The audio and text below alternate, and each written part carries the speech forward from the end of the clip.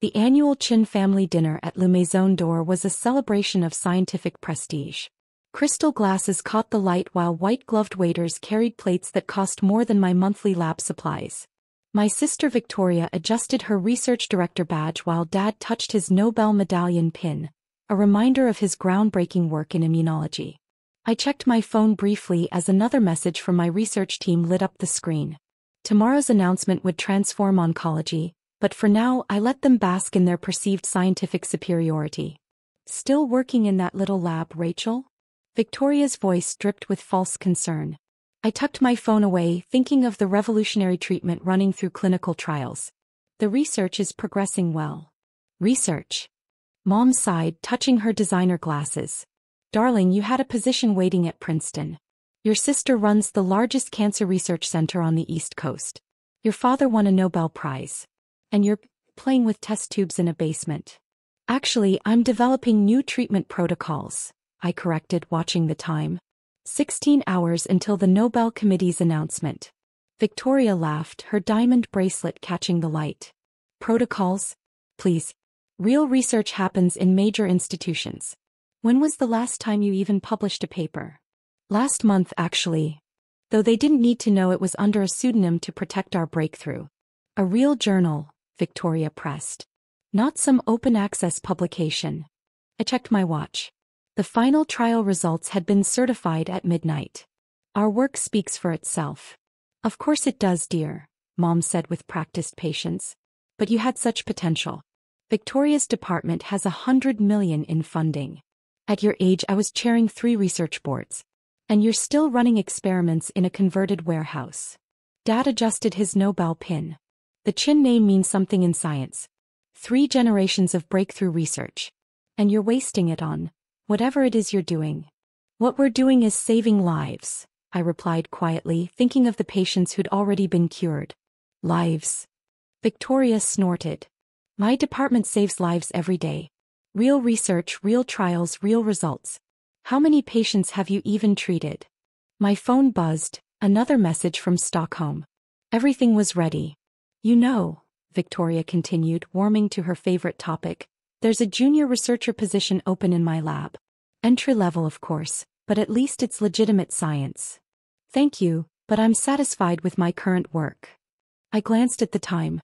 The announcement would break in exactly 3 hours. Satisfied. Dad's voice carried across the restaurant. Chens aren't satisfied with mediocrity. We advance science. We make breakthroughs. We don't waste time on small-scale experiments. The restaurant's manager approached our table nervously. Dr. Chen, there's an urgent call from Stockholm. Tell them I'll call back, Dad waved dismissively. We were just discussing Rachel's career choices. Actually, sir, they're asking for Dr. Rachel Chen. The table fell silent. There must be some mistake, Victoria said quickly. Rachel doesn't deal with the Nobel Committee. She runs a small lab. I stood slowly, smoothing my simple dress. Actually, I deal with them quite frequently. Especially since our cancer treatment showed a 100% success rate in clinical trials. Treatment? What? Dad's prestigious medical journal slipped from his hands. The restaurant's TV suddenly came alive with breaking news. Revolutionary cancer cure earns youngest Nobel laureate $18 million prize. While you were all focused on institutional prestige, I continued, gathering my things, we were revolutionizing cancer treatment. That little lab you dismissed? It's now the most advanced research facility in the world. But you work in a warehouse, Victoria whispered. Yes, developing a cure that just ended cancer as we know it. Now if you'll excuse me, I have a press conference to prepare for. Stockholm is waiting. The press conference room buzzed with anticipation 3 hours later. Seats that had once hosted scientific luminaries now held reporters from every major news outlet. Through the windows I could see my family arriving, their faces still ashen from dinner. Dr. Chen, my research coordinator, appeared with a tablet. The final trial data is ready. Would you like to review it before the announcement? I nodded, scanning the results. While they'd been chasing institutional prestige, we'd been quietly revolutionizing oncology. Every late night in our little lab had brought us closer to what they deemed impossible. Dad entered first, his Nobel pin suddenly looking dated. Victoria followed, her research director badge seeming insignificant against the breakthrough we'd achieved. Mom clutched her designer handbag, her social standing in the scientific community about to undergo a seismic shift. "Let's begin," I announced, taking the podium, a position Dad had dreamed of reclaiming since his own Nobel decades ago. "Today marks a new chapter in medical science." The screens behind me lit up with our treatment data. Dad's face tightened as he recognized research he'd dismissed as amateur work years ago. "Our breakthrough isn't just another treatment," I continued. "It's a complete paradigm shift in how we approach cancer." Victoria shifted uncomfortably as my next slide showed survival rates. Traditional treatments versus our new protocol. The numbers were unprecedented. "We've achieved a 100% cure rate across all trial groups," I stated, watching my sister's scientific confidence crumble. "More importantly, the treatment is simple, affordable, and can be administered anywhere." Mom's perfectly manicured hands trembled. How many times had she bragged about Victoria's exclusive research facility? "Furthermore," I continued, "we're making the treatment protocol open source. Every hospital, every clinic anywhere in the world will have access." Dad touched his Nobel pin reflexively. He knew what this meant. "This naturally changes the landscape of cancer research," I announced. "The traditional approach of expensive, institutionalized treatment is obsolete. We've democratized the cure." But major institutions have always," Victoria started, "had a monopoly on breakthrough research?" I finished. "That ends today. Our data shows better results from our little lab than all major cancer centers combined." The reporters and the world watching via live stream nodded in understanding. They'd seen the results. "Questions?" I asked, knowing there would be many. Dad raised his hand slowly, his scientific authority visibly diminishing. "The research methodology is fully documented," I cut in. "Every step, every trial, every result verified by independent labs worldwide." Victoria's face flushed. "You can't possibly have achieved this in a warehouse. You're just a scientist who cured cancer," I corrected. "The treatment works, Victoria. It works better than anything your $100 million lab has ever produced." Mom found her voice. "But the Chen research legacy will be stronger than ever," I assured her. "Just not in the way you imagined. Our legacy won't be measured in institutional affiliations, but in lives saved, all lives, not just those who can afford expensive treatments." The presentation continued for another hour. I outlined the treatment protocol, the mechanism of action, and the implementation strategy. With each detail, I watched my family's scientific worldview shatter. After the conference, Victoria lingered, staring at the survival rate data. "These numbers, they're real?" "Very," I replied, gathering my notes. "That little lab you mocked? It just changed medical history. And my research center? We'll need to adapt," I said firmly. "Science isn't about prestige anymore, Victoria. It's about results." Dad approached next, fingers still touching his pin. "Major institutions have always led medical research. Major institutions have led us to focus on profitable treatments while ignoring simpler solutions," I corrected. "That ends now. We're still respected scientists," he protested weakly. "And I'm still working in a warehouse," I reminded him. "One that just produced the biggest breakthrough since penicillin. Interesting how that worked out, isn't it?" Mom tried one last time. "The scientific community is already implementing our protocol," I finished. "Those experiments you ridiculed, they've revolutionized cancer treatment. Every major hospital is preparing to use our method." The press room slowly emptied, leaving my family staring at the data screens. Their prestigious research world had been upended by the daughter they dismissed as playing with test tubes.